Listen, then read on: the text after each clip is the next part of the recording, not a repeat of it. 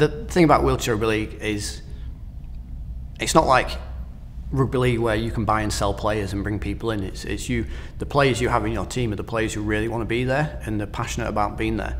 So you've got to work with what you've got, and then you build a team around the players. You don't come up with a specific way of playing and try and force your players to fit that narrative. Is you adapt to how you play on the players you've got, and if that means, yes, you got to move a few people to where they're not used to playing because you think that will be better, then that's what you do.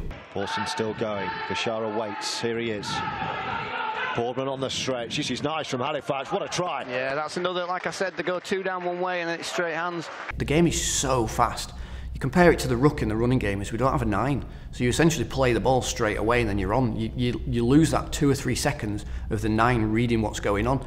So your halfback almost has to be a halfback and a 9 because they're getting the ball and then they need to know what's going on already. So it's reading that game, knowing where you need to be and when you need to be there, knowing when to, right now I'm a winger, now I'm in the middle, now I'm doing this.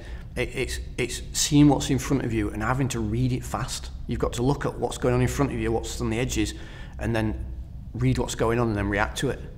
Right. Dake Roberts. Needs to go all the way. Lovely ball. Now they will score in the corner. Really nice. Norris finishing off a sweeping move. All about the ball from Dake Roberts. You've only got 5 players, and when you're moving up and you're in your half, your wingers almost become back rowers because you're using them to get you further forward, to get extra meters. But then once you get into good ball and you're in the opposition's half, that's where your wingers kind of become out and out wingers. So you've got to almost train your players to do 2 jobs. So when you're moving up the field, your wingers are coming in, they're taking carries, but less of like a running game kind of winger where it's direct. You need them to be a bit more, get a bit more meters, and then once you get into their half, they'll split. So you need players to be specialised in their roles, but you also need them to be able to switch and adapt and fill in for another role if they want. I think in the past few years, halfbacks have become more of a thing in wheelchair rugby league. Before it wasn't really, you just had fast players shooting around, but now you've got people like Tom Halliwell, Dake Roberts, who are genuinely out and out halfbacks, and then you give them the freedom to do what they do and then support them, so you build a bit of a team around the way they're going to play and you direct them how you want them to go. It's not at that stage of the game yet where... Bashara on the charge over the top. He's picked it up. He'll go the distance. They've returned the favour, those two. Bashara from Borson this time. I think more so in wheelchair versus the running game, it can change. And especially when you look at like 8-metre restarts, which would be a 20-metre restart, if you give away multiple 8-metre restarts, the game is so fast and you can gain meters so quickly that can be, an opposition can have an opportunity on your line off the back of that.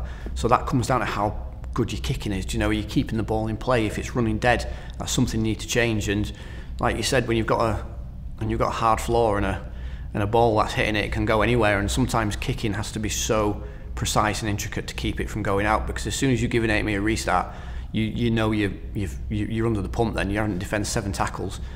And then they're on your line, and then you've suddenly got to work out. So you can be attacking their line with everything you've got, throwing everything at it, thinking the pressure's going to go and they're going to break, give away an 8-metre restart, and then you're defending your line with 6 tackles later, and then you've got to come away from your line. It's like almost an attacking opportunity, it just suddenly switches, and now you're defending, and now you're having to do the hard yards and come out as well. Oh, big contact from Collins to halt a certain London try. If you watch a really good defence, you can almost put a rope through them all, and they're moving the same, they're all turning the same way at the same time. And one of the big differences is nobody can run over you or push over you. So you get in front of someone, turn your chair, you've stopped them, they can't go through you. But it's doing that together. So when you see a really good defence, you can see them, nobody's looking at each other, but you can see them talking, everyone's turning the chairs the same way, and it's genuinely like artwork to watch a really good defence. And you've got to work as well. As soon as the tackle's made, you've got to get back, you've got to turn, you've got to go again. More so, I think, in wheelchair, because there's only 5 of you, it can't be a case of, right, well, I'm going to switch out with these players now because I need a bit of a break, so I've defended in this position for 5 sets. You've just got to keep turning up and turning up and getting off there and getting off the line. And big games are won on defence. Like, that's the same in most sports. Like, you need to keep them out, you need to keep them away from your line. But watching a really good defence, watching them talk, watching the players talk, watching how connected they are, it's brilliant to watch. And when I watch video footage back and I can see my team doing it, I'm like, that's brilliant, that's amazing, that's exactly what we want. Tom Halliwell wearing the 7 of his sporting idol Rob Burrow as London dab one over the top, and this could be the first score of the game because London are going to get there and touch down right through the post. Big games are won on nobody making a mistake, won on grit and determination. And you look at the World Cup final, you look at a lot of the close grand finals and things we've had, that it has come down to small margins. And I know that's a bit of a cliched answer and everyone says that, but you think about that World Cup final, they had players who had played 80 minutes at France, and in the 77th minute when Tom scored, the player who missed the tackle had been on that pitch for 77 minutes, no interchange. So then you throw in the fact that they're fatigued in a World Cup final, one small mistake, one small margin, and it cost them the game. And that's where it goes back to that knockout kind of game that nobody wants to make a mistake. You make a mistake in Wheelchair Rugby League and it costs you a lot.